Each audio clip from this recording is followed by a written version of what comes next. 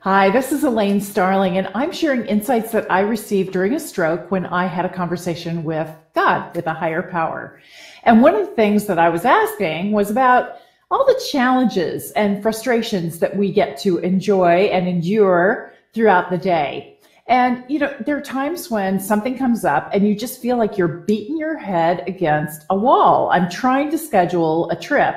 And 3 times I thought I had the accommodations handled, but the person who has the property through Airbnb, unfortunately, they hadn't updated their calendar and no, it's not available. So it's fallen through several times. And this is a big trip for me. This is a huge opportunity. And it's a little frustrating having these things fall through over and over again. Why do I need to endure a challenge like this? Well, the answer that I got back was really interesting. You're here to continually learn and grow and expand and become, to try your best to come from your higher self, no matter what the aggravation or frustration might be. And so you are deliberately given these blessings, which are challenges, in the opportunity to give you the opportunity to come from your higher self, to rise to the occasion. So it's an opportunity for you to get excited and decide that something even better than you ever imagined might be possible for you, that maybe you're just not dreaming big enough. Maybe you're not imagining all that could be for you. So it's important every time you hit that wall to step back for a second and go, okay, time to step up the game.